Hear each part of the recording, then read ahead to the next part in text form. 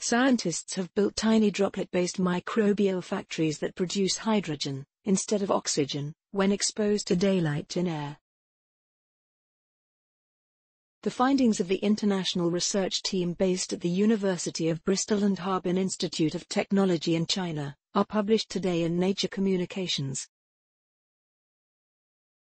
Normally, algal cells fix carbon dioxide and produce oxygen by photosynthesis.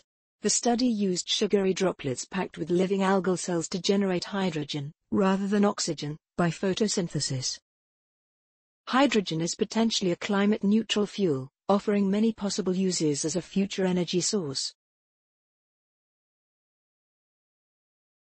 A major drawback is that making hydrogen involves using a lot of energy, so green alternatives are being sought, and this discovery could provide an important step forward. The team, comprising Professor Stephen Mann and Dr. Mei Li from Bristol School of Chemistry together with Professor Xin Huang and colleagues at Harbin Institute of Technology in China, trapped 10,000 or so algal cells in each droplet, which were then crammed together by osmotic compression. By burying the cells deep inside the droplets, oxygen levels fell to a level that switched on special enzymes called hydrogenases that hijacked the normal photosynthetic pathway to produce hydrogen. In this way, around 250,000 microbial factories, typically only 1/10 of a millimeter in size, could be prepared in 1 milliliter of water. To increase the level of hydrogen evolution, the team coated the living microreactors with a thin shell of bacteria, which were able to scavenge for oxygen and therefore increase the number of algal cells geared up for hydrogenase activity.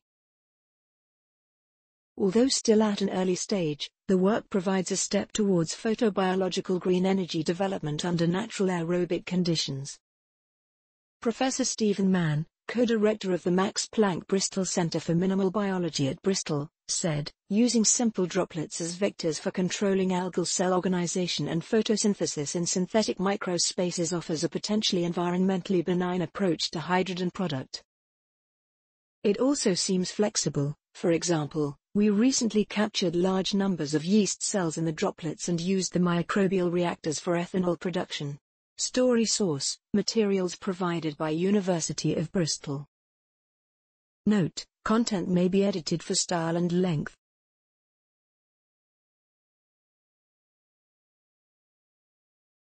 Please support our channel to grow by pressing subscribe button as well as the bell icon for daily science updates.